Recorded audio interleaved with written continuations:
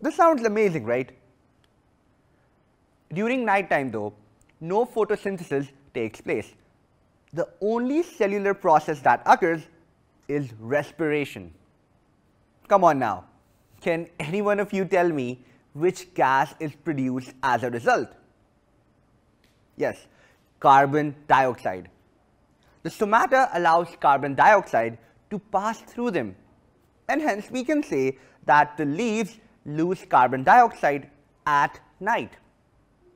Well, now we understand how stomata are active in young stems and leaves, but they are not solely responsible for the entire gas exchange.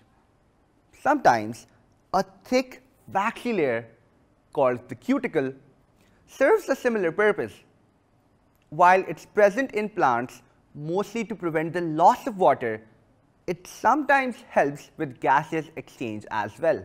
Okay, so now that we have talked about the fresh young plants with their soft green stems, cuticle and stomata, how about we take a look at the big woody trees and other plants that have a dry exterior surface, bark.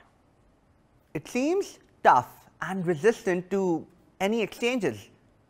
So tough that it does not allow gases or water to pass through it.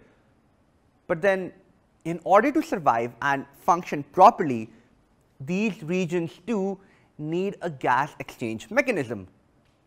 Don't you think so? Well, that brings us to this image here. Can you notice these slight raised areas on the bark's surface?